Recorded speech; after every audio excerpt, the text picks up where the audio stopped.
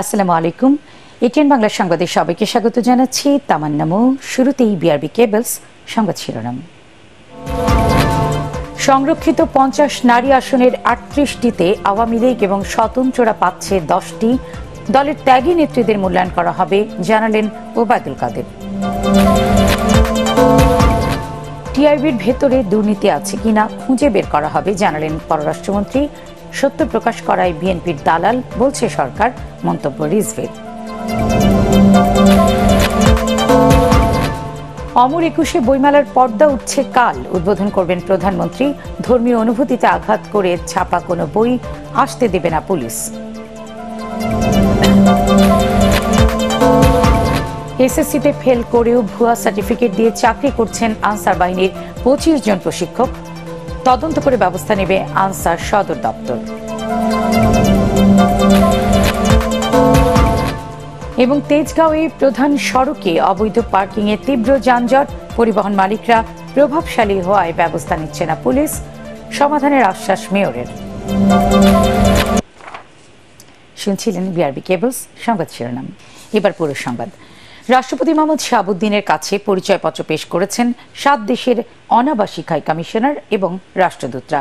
সকালে হাইকমিশনার ও রাষ্ট্রদূতরা নিজ নিজ পরিচয়পত্র পেশ করতে বঙ্গভবনে গেলে প্রেসিডেন্ট গার্ড রেজিমেন্টের একটি চৌকস দল তাদের গার্ড অফ অনার প্রদান করে।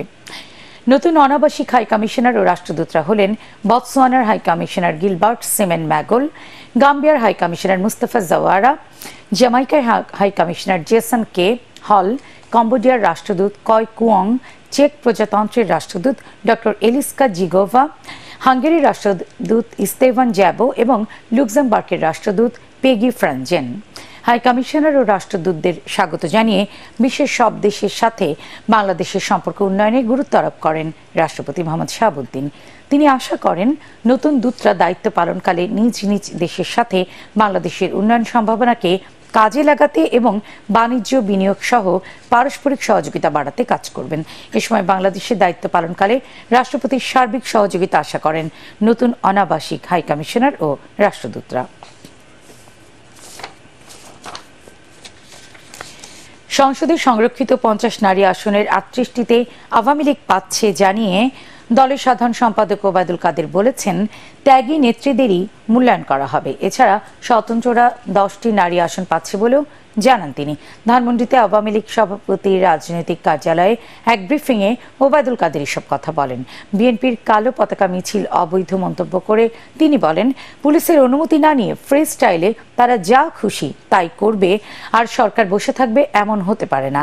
এ সময় ওবায়দুল কাদের আরও বলেন, দ্বাদশ জাতীয় সংসদের প্রথম অধিবেশনেই বিরোধী দলীয় নেতা নিয়ম ভঙ্গ করেছেন।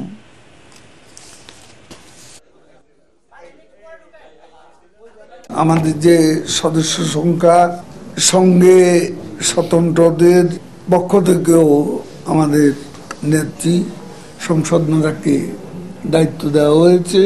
দলগতভাবে আমাদের 38 মতো হয়, আর স্বতন্ত্রদের থেকে 10 জন আসলে 48। যারা দলের জন্য ত্যাগ স্বীকার করেছে, যারা আমাদের দুঃসময়ের পরীক্ষিত কর্মী, তাদের ব্যাপারটা আমরা অগ্রাধিকার দেব। রাজনৈতিক উদ্দেশ্যে টিআইবি রিপোর্ট প্রকাশ করেছে মন্তব্য করে পররাষ্ট্রমন্ত্রী ডক্টর হাসান মাহমুদ বলেছেন, টিআইবি আর বিএনপি একই সুরে কথা বলে। রাজধানীর লালবাগে ঢাকা মহানগর দক্ষিণ আওয়ামী লীগের শীতার্তদের মাঝে কম্বল বিতরণ অনুষ্ঠানে তিনি কথা বলেন। এ সময় মন্ত্রী বলেন, আওয়ামী লীগের প্রতিরোধে বিএনপি পালিয়ে গিয়েছিল, এখন আবার গর্ত থেকে বের হওয়ার সুযোগ খুঁজছে। নির্বাচিত সরকারকে স্বীকৃতি না দিতে বিএনপি বিভিন্ন দূতাবাসে চিঠি দিয়েছে উল্লেখ করে পররাষ্ট্রমন্ত্রী বলেন, সংসদের প্রথম অধিবেশনে 80 জন ডিপ্লোম্যাট উপস্থিত ছিলেন। এতে বোঝা যায় শুধু নির্বাচন নয়, সংসদকেও সবাই স্বীকৃতি দিয়েছে। যেভাবে কথা বলেন, টিআইবির যারা সংবাদ সম্মেলন করেন তারাও একটু পরিশীলিতভাবে একই রকম কথা বলেন, অর্থাৎ রাজনৈতিক উদ্দেশ্যে তারা এই রিপোর্টগুলো প্রকাশ করে। এখন তো টিআইবির অভ্যন্তরে কোনো দুর্নীতি আছে কিনা সেটা পরীক্ষা নিরীক্ষা করা যাবে। তারা কোত্থেকে ফান্ড পায় সেটি স্বচ্ছভাবে আপনার ব্যয় হয় কিনা সেটিও তো খুঁজে বের করা প্রয়োজন বলে মনে করেন অনেকেই। টিআইবির রিপোর্টে দেশে রাষ্ট্রীয় মদদে দুর্নীতি লুটপাটের ভয়াবহ চিত্র উঠে এসেছে বলে দাবি করেছেন বিএনপির সিনিয়র যুগ্ম মহাসচিব রুহুল কবির রিজভী। নয়াপল্টনে দলের কেন্দ্রীয় কার্যালয়ের সংবাদ সম্মেলনে তিনি বলেন, সত্য প্রকাশ করায় টিআইবির রিপোর্ট নিয়ে প্রশ্ন তুলেছে সরকার। গ্যাসের তীব্র সংকটের মধ্যে আবাসিক গ্রাহকদের মিটারের ভাড়া দ্বিগুণ করার প্রতিবাদ জানিয়ে রিজভী বলেন, জবাবদিহিতা না থাকায় সরকার গণবিরোধী সিদ্ধান্ত নিচ্ছে। কালো পতাকা মিছিলে পুলিশের হামলার প্রতিবাদ জানিয়ে বিএনপির এই মুখপাত্র বলেন, নির্যাতন নিপীড়ন চালিয়ে আন্দোলন দমন করা যাবে না। তিনি জানান, এই সরকার ও নির্বাচন কমিশনের অধীনে বিএনপি উপজেলা সহ কোনো নির্বাচনে অংশ নেবে না। কয়েকবার দুর্নীতিতে বিশ্ব চ্যাম্পিয়ন হয়েছে আওয়ামী সরকার। দখলদার আওয়ামী সরকার শীর্ষ পর্যায় থেকে তৃণমূল পর্যন্ত দুর্নীতিকে ছড়িয়ে দিয়েছে। এখন টিআইবি বলছে এই দুর্নীতি বর্তমানে আরো অবনতিশীল হয়েছে, আর এই জন্যই টিআইবিকে বিএনপির দালাল বলা হচ্ছে। নোবেল লরিয়েট ডক্টর মোহাম্মদ ইউনূসকে নিয়ে বিশ্বের অনেক নোবেল লরিয়েট ও বিশ্ব নেতাদের বিবৃতিকে বিজ্ঞাপন বলে তুচ্ছতাচ্ছিল্য করছেন পররাষ্ট্রমন্ত্রী। গণমাধ্যম নিয়ন্ত্রণে পারদর্শী আওয়ামী সরকারের মন্ত্রীরা রাষ্ট্রশক্তিকে কবজায় নিয়ে ধরাকে সরা জ্ঞান করছেন। অমর একুশে বইমেলার পর্দা উঠছে কাল বিকেল ৩টায় বাংলা একাডেমি প্রাঙ্গণে বইমেলার উদ্বোধন করবেন প্রধানমন্ত্রী শেখ হাসিনা। লেখক পাঠকের এই মিলন মেলাকে ঘিরে ঢেলে সাজানো হয়েছে নিরাপত্তা ব্যবস্থা। সকালে সেখানকার নিরাপত্তা ব্যবস্থা পরিদর্শন করেন ডিএমপি কমিশনার হাবিবুর রহমান। এ সময় তিনি জানান, বইমেলা ঘিরে সুনির্দিষ্ট কোনো নিরাপত্তা হুমকি নেই, তবে ধর্মীয় অনুভূতিতে আঘাত হানে এমন বই যাতে মেলায় না আসে সেদিকে নজর রাখা হবে। আরও জানাচ্ছেন শফিউল আলম সুজন। Rainbow Paints.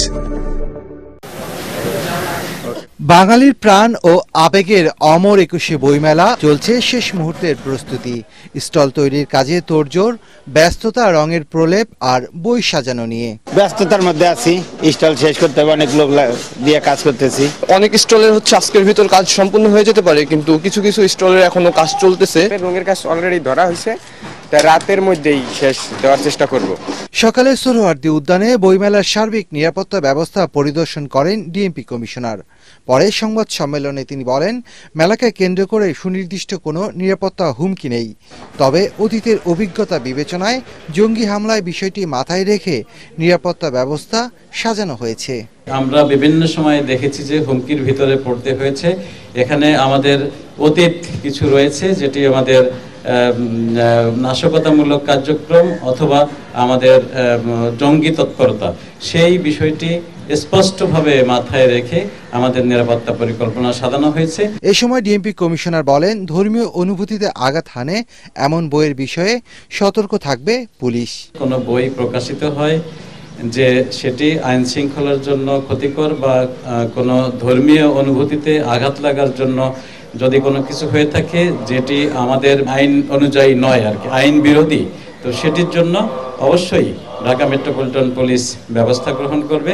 প্রতিদিন বিকেল ৩টা থেকে রাত 9টা পর্যন্ত চলবে প্রাণের একুশে বইমেলা। তবে ছুটির দিন বইমেলা খোলা থাকবে সকাল 11টা থেকে রাত 9টা পর্যন্ত। শফিউল আলম সুজন, ATN বাংলা, ঢাকা। এসএসসি পরীক্ষায় ফেল করেছেন কিন্তু পাশের সার্টিফিকেট দিয়ে চাকরি করছেন পঞ্চগড়ের আটোয়ারী উপজেলা আনসার প্রশিক্ষক কাজী সাহেরা। তিনি সহ এমন অভিযোগ উঠেছে 25 জন প্রশিক্ষকের বিরুদ্ধে। বিষয়টি তদন্ত করে ব্যবস্থা নেওয়ার কথা জানিয়েছে আনসার সদর দপ্তর। রিপোর্টে জানাচ্ছেন মাহবুব কবির চপল। 1984 সালে আনসার ভিডিপি হিসেবে যোগ দেন কাজী সাহেরা। এসএসসির সার্টিফিকেট দাখিলের পর 2008 সালে তার চাকরি সরকারিকরণ হয়। বর্তমানে কাজ করছেন আনসারের মহিলা প্রশিক্ষিকা হিসেবে। আমি 1992 সালে এসএসসি পরীক্ষা দিই এবং ঢাকা বোর্ড থেকে এসএসসি পরীক্ষা পাশ করি। তখনকার সময় আমার চাকরিটা সরকারি ছিল না। 2008 সালে 10ই জানুয়ারি আমাদের চাকরি সরকারি করা হয়।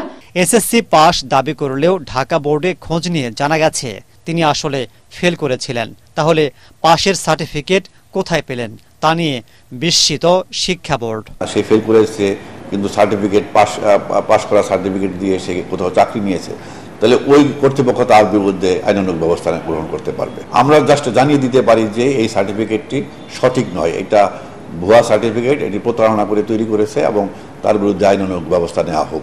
তারপরও নিজেকে নির্দোষ দাবি করছেন কাজী সাহেরা। কতিপয় ব্যক্তি আমার সুনাম নষ্ট করার জন্য তারা বিভিন্ন আলোচনা পর্যালোচনা পেপার পত্রিকা বা সাংবাদিকদেরকে বিভিন্ন সময় ফোন করে অপচেষ্টা চালাচ্ছে আমার সুনাম নষ্ট করার জন্য। তো আমি তার তীব্র প্রতিবাদ জানাই। শুধু তিনি নন, আরও 24 জন মহিলা আনসার প্রশিক্ষিকার বিরুদ্ধে জাল সার্টিফিকেট দিয়ে চাকরি নেবার অভিযোগ আছে। 2021 সালে তাদের অনেকের বিরুদ্ধে বিভাগীয় তদন্ত হয়, তারপরও বহাল তবিয়তে আছেন অভিযুক্তরা। আনসার সদর দপ্তর বলছে, এমন অভিযোগ প্রমাণিত হলে কঠোর ব্যবস্থা নেওয়া হবে। আমরা অভিযোগ পেলে অবশ্যই এটাকে কগনিজেন্সে নিব এবং আমরা এটাকে তদন্ত করব। মানে যত রকম মেকানিজম আছে গভর্নমেন্টের সব মেকানিজমই অ্যাপ্লাই করব আমরা। কারণ একজন প্রজাতন্ত্রের কর্মচারী হয়ে সে ফেক সার্টিফিকেট দিয়ে প্রজাতন্ত্রের রেভিনিউ খরচ করবে, এটা তো কোনোভাবেই এটা প্রমাণিত হলে শুধু স্যাক করা নাকি তার বেতন ফেরত। সেই ক্ষেত্রে আবার রাষ্ট্রীয় আইন রয়েছে, দোষী সাব্যস্ত করে তাকে যেই শাস্তি দেবে এটা বেতন ফেরত দিবে নাকি তার জেল জরিমানা হবে, এটা রাষ্ট্রীয় আইন সেই বিচার করবে। স্মার্ট আনসার গড়ে তুলতে অনিয়মের বিরুদ্ধে জিরো টলারেন্স নীতি গ্রহণ করা হয়েছে বলেও জানান তিনি। জিরো টলারেন্সে আমরা কিন্তু এটাকে কগনিজেন্সে নেই। মাহবুব কবির চপল, ATN বাংলা, ঢাকা। রাজধানীর তেজগাঁওয়ের প্রধান সড়কে অবৈধভাবে গড়ে উঠেছে পার্কিং। এতে প্রতিদিন ব্যস্ততম এই সড়কে তৈরি হচ্ছে তীব্র যানজট। দূরপাল্লার বিভিন্ন গণপরিবহনের নৈরাজ্যে চরম ভোগান্তি হচ্ছে নগরবাসীর। পরিবহন মালিকরা প্রভাবশালী হয় তাদের বিরুদ্ধে কোনো ব্যবস্থা নিতে পারছে না পুলিশ। সমস্যার সমাধানে মহাপরিকল্পনার কথা জানালেন মেয়র আতিকুল ইসলাম। দেখুন মুস্তাফিজুর রহমানের রিপোর্ট। ঘড়ির কাঁটায় সকাল এখন 9:30। অফিসগামী মানুষ ছুটছেন কর্মস্থলে, কিন্তু মহাখালী বাস টার্মিনালের সামনে মূল সড়কে দূরপাল্লার গণপরিবহনের অবৈধ পার্কিংয়ে সৃষ্টি হয়েছে তীব্র যানজট। এমন পরিস্থিতিতে দায়িত্বে থাকা ট্রাফিক সদস্যরা যেন অনেকটা নির্বিকার। তেজগাঁও সড়কের এটি দৈনন্দিন চিত্র। টার্মিনালের আশপাশের প্রায় 3 কিলোমিটার এলাকা জুড়ে এমন হাল। ফলে প্রতিদিন এই সড়কে যাতায়াতকারীদের পোহাতে হয় ভোগান্তি, নষ্ট হয় কর্মঘণ্টা। আমাদের 8 আওয়ার্স ওয়ার্কিং টাইমের মধ্যে 2 আওয়ার্স 4 আওয়ার্স চলে যায় জ্যামের মধ্যে। অনেকগুলা গাড়ি রাস্তার পাশ দিয়ে পার্কিং করে রাখছে, ওইখানে 2 জন সার্জন থেকে আসছি, তাদেরও কোনো প্রতিক্রিয়া নাই। বড় বড় গাড়িগুলো আপনার এই 5 লাখ তেরা করে রাখে, আর এর জন্য অনেক গাড়ি জ্যাম লেগে যায়। এই সড়কে দায়িত্ব পালন করতে অনেকটা হিমশিম খেতে হয় ট্রাফিক পুলিশকে। অপ্রতুল লোকবল সাথে বাসের এমন নৈরাজ্যে অনেকটা অসহায় তারা। মহাখালী বাস টার্মিনালের যেটুকু পরিমাণ জায়গা এখন দেখা যায় অতিরিক্ত বাস যখন চলে আসে তখন সেক্ষেত্রে কিছু গাড়ি দেখা যায় রাস্তার মধ্যে দাঁড়ায় যায়। বাসগুলা ভিতরে জায়গা না পেয়ে এবং টার্মিনালের দূরবর্তী কোথাও রাখার মতো জায়গা নাই বিধায় টার্মিনালের সামনে তারা মাঝে মাঝে এক লাইনে রাখার জন্য, সীমিত সময় রাখার জন্য সুযোগ দেওয়া হয়। টার্মিনাল ঘিরে মহাপরিকল্পনা নেওয়া হয়েছে বলে জানান উত্তর সিটি কর্পোরেশনের মেয়র আতিকুল ইসলাম। বাস্তবায়ন হলে যানজট নিরসনের পাশাপাশি নগরবাসীর সুবিধা ভোগ করবেন বলে আশা মেয়রের। আমরা এখানে একটা শর্ট টার্ম একটা লং টার্ম চিন্তা করে কাজটা করছি। আজকে ডিসিশন দিয়েছি শর্ট টার্মটা কি, তাদের সাথে কথা বলেছি যে এই জায়গা যেটা আছে জায়গার ভিতরে আমরা যতটুক মতো জায়গাটাকে রিডিজাইন করে এই মেইন রোডের বাসগুলোকে আমরা ভিতরে চেষ্টা করব ভিতরে ঢুকে ফেলার জন্য, এবং এইটার কাজ খুব শীঘ্রই শুরু হবে। দিনের মতো রাতেও তীব্র যানজটে পড়তে হয় এ পথে চলাচলকারীদের।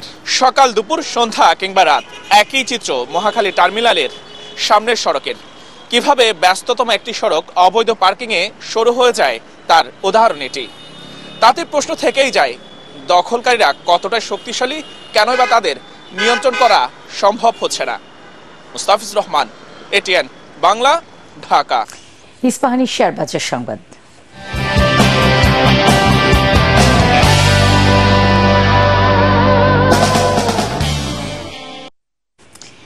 প্রাইম ফাইন্যান্স ফার্স্ট মিউচুয়াল ফান্ডের ট্রাস্টি কমিটি 31 ডিসেম্বর 2023 সমাপ্ত বছরে ইউনিট হোল্ডারদের জন্য 10% নগদ লভ্যাংশ ঘোষণা করেছে।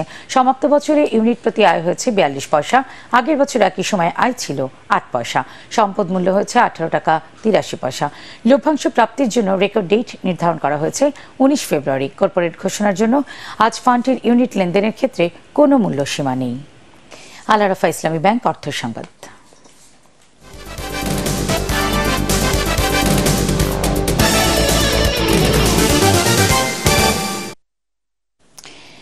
লাগাম ছাড়া বাজারে স্বল্প আয়ের মানুষের বেহাল দশা। ভরা মৌসুমেও পেঁয়াজের ঝাঁঝ আরও বেড়েছে। দাম 100 ছুঁই। কাঁচা বাজারে শাকসবজি, চাল, মাছ, মুরগি, পেঁয়াজ, রসুন সবকিছুরই দাম ঊর্ধ্বগতি হয় সাধারণ মানুষের জীবন ধারণ কঠিন হয়ে পড়েছে। সরকার বারবার দ্রব্যমূল্য নিয়ন্ত্রণে কাজ করার কথা বললেও তার প্রভাব নেই বাজারে। প্রতিনিধিদের পাঠানো তথ্য ছবিতে আরও জানাচ্ছেন তামান্না জেনিফার। শীত মৌসুমে ঢাকার সাভার, ধামরাই, শেরপুর, চুয়াডাঙ্গা, মানিকগঞ্জ সহ বিভিন্ন এলাকায় মৌসুমী সবজির ফলন হয়েছে প্রচুর। সবজি বিক্রি করে ভালো দামও পাচ্ছেন কৃষকরা। তবে সবজির এই ভরা মৌসুমেও বাজার দর চড়া হওয়ায় হতাশ ক্রেতারা। ইনকাম করি, সেদিকে তো আমাদের সংসার চলে না। বাজারে এসে দেখি সবজির দাম, এভরিথিং সবকিছুর দামই বেশি। আমাদের সাধ্যের অনেকটা বাইরেই আছেন আমাদের এই বাজার। বাজার বর্তমানে খুব কষ্টসাধ্য আর কি। আমাদের বাজার ছিল আজকে বাজারে যে 1000 বা 1500 টাকা বাজার করবো, কিন্তু আর এসে দেখি 2000 টাকাও হয় না। পেঁয়াজের দাম 100 টাকা, বেগুন, টমেটো, সিম, দেশি আলু কোনোটাই 80 টাকার নিচে না। নতুন চাল থেকে শুরু করে সব ধরনের মাছ আর মুরগির দামও বেড়েছে কয়েক গুণ। আদার দামও কেজিতে 180 টাকা থেকে 240-এ উঠে এসেছে। আর 200 টাকার রসুন হয়েছে 280 টাকা। আমার খুব কষ্ট, 1000-1200 বেশি। আমার মনে করো জিনিসের দাম বাড়তি, শীতের কারণে মাল আমদানি হচ্ছে না, তাই একটু দাম বেশি। এই পরিস্থিতিতে স্বল্প আয়ের মানুষের বেহাল দশা। সরকার বারবার দ্রব্যমূল্য নিয়ন্ত্রণের কথা বললেও বাজারে নেই প্রতিফলন। Bureau report, ATN Bangla. আন্তর্জাতিক সংবাদ।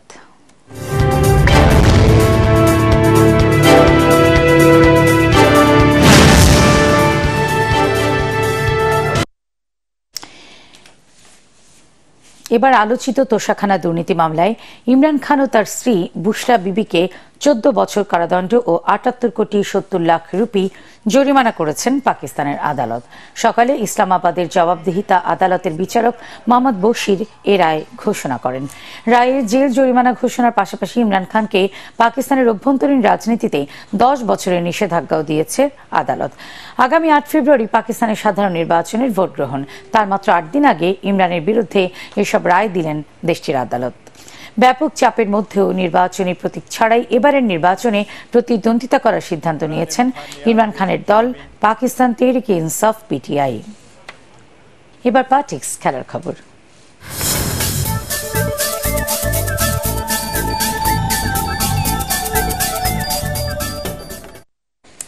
চলতি BPL থেকে বিরতি নিয়েছেন সিলেট স্ট্রাইকার্সের অধিনায়ক মাশরাফি বিন মর্তুজা। আজ এক বিজ্ঞপ্তিতে ফ্র্যাঞ্চাইজিটির পক্ষ থেকে বিষয়টি নিশ্চিত করা হয়। তারা জানায়, সংসদের হুইপের দায়িত্ব পালন করায় এই সিদ্ধান্ত নিয়েছেন বাংলাদেশ ক্রিকেট দলের সাবেক এই অধিনায়ক। তার পরিবর্তে সিলেটের অধিনায়কের দায়িত্ব পালন করবেন মোহাম্মদ মিঠুন। এ সময় সিলেট স্ট্রাইকার্সের পক্ষ থেকে জানানো হয়, নিজের রাজনৈতিক ক্যারিয়ারের পর সুযোগ পেলে আবারও দলের সঙ্গে যুক্ত হবেন তিনি। এবারের মৌসুমে মাশরাফির দলের ভূমিকা নিয়ে প্রশ্ন উঠেছিল। নিজে পারফর্ম করতে পারছিলেন না, এমনকি 5 ম্যাচের সবকটিতেই হেরেছে তার দল। টাইব্রেকারে 4-2 গোলে সৌদি আরবকে হারিয়ে এশিয়ান কাপ ফুটবলের কোয়ার্টার ফাইনালে উঠেছে দক্ষিণ কোরিয়া। কাতারের এডুকেশন সিটি স্টেডিয়ামে এশিয়ার 2 জায়ান্টের লড়াইয়ে গোলের সুযোগ বেশি পেয়েও তা কাজে লাগাতে পারেনি আরব দেশটি। যদিও আবদুল্লাহ রাফিদের গোলে 46 মিনিটে লিড নেয় সৌদি আরবই। তবে ইনজুরি সময়ের 10 মিনিটে কোরিয়াকে সমতায় ফেরান চো গুই সাং। এরপর পেনাল্টিতে 2 শট মিস করে কান্না ভেজা চোখে শেষ 16 থেকে বিদায় নেয় 2022 বিশ্বকাপে আর্জেন্টিনাকে চমকে দেয়া সৌদি আরব। শেষ 8 অস্ট্রেলিয়ার মুখোমুখি হবে দক্ষিণ কোরিয়া। শেষ করার আগে বিআরবি কেবলস সংবাদ শিরোনাম আরও একবার। সংরক্ষিত 50 নারী আসনের 38টিতে আওয়ামী লীগ এবং স্বতন্ত্ররা পাচ্ছে 10টি। দলের ত্যাগী নেত্রীদের মূল্যায়ন করা হবে, জানালেন ওবায়দুল কাদের। টিআইবির ভেতরে দুর্নীতি আছে কিনা খুঁজে বের করা হবে, জানালেন পররাষ্ট্রমন্ত্রী। সত্য প্রকাশ করায় বিএনপির দালাল বলছে সরকার, মন্তব্য রিজভীর। অমর একুশে বইমেলার পর্দা উঠছে কাল। উদ্বোধন করবেন প্রধানমন্ত্রী। ধর্মীয় অনুভূতিতে আঘাত করে বই ছাপা কোনো বই আসতে দেবে না পুলিশ। এসএসসিতে ফেল করেও ভুয়া সার্টিফিকেট দিয়ে চাকরি করছেন আনসার বাহিনীর 25 জন প্রশিক্ষক। তদন্ত করে ব্যবস্থা নেবে আনসার সদর দপ্তর।